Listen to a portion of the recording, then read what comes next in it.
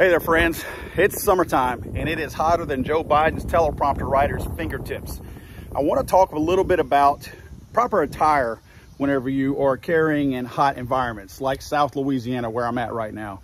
Obviously, a cotton shirt like I'm wearing right now is a little bit warmer sometimes than some of the dry fit shirts that you might find out there, but at the same time, they are certainly going to conceal a lot better. Whenever you have that dry fit type material, it falls around the shape of the gun. So in many cases, if you're trying to conceal carry, you're not going to be concealing. You're just going to be carrying. Whereas a cotton shirt, it doesn't grab hold of, or even if you have like some stippling on the gun that has a little bit of a, I don't know, a burr or something, your dry fit shirt is more likely to snag on that and again, hold where it's at, showing the shape of the firearm. These cotton shirts drape a little bit more over that. Now, obviously, you don't want to wear your medium shirts. You want to wear the right size shirt or baggier, certainly not anything that fits real tight to your body. But the biggest thing is I know the dry fit shirts are extremely cool. If you feel like you have to wear a dry fit shirt to stay cooler in a warmer environment, maybe get one a size bigger or something like that.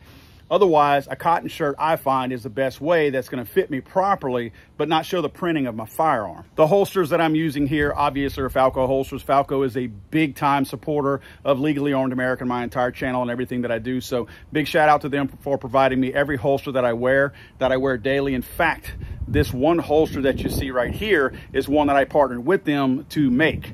So we designed this holster together for South Louisiana and any kind of a southern warm, hot climate. So you want to go check them out at the link that I'm going to provide in the description down below. Also, we have a pretty cool contest that we're going to be making a drawing for in about 2 weeks. July 4th, we'll be giving it away.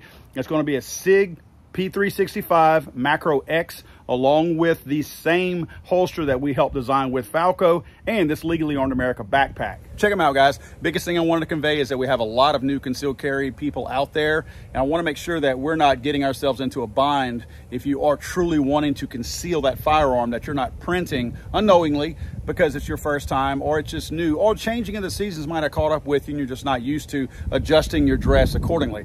Speaking of adjusting dress, don't know if you'd get it in time for July 4th, but I would like to point out my brand new shirt that I have over at Ballistic Ink. This bad boy right here says The Far Right. And if you look down below, it says founding member. Can you see that okay? Yeah, there you go, founding member. So again, we're always called The Far Right because we have right-leaning conservative views. So I've got old George Washington with the cool sunglasses there.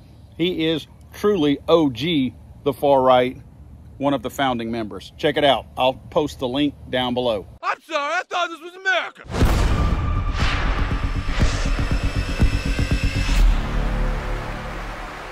He's so horrible.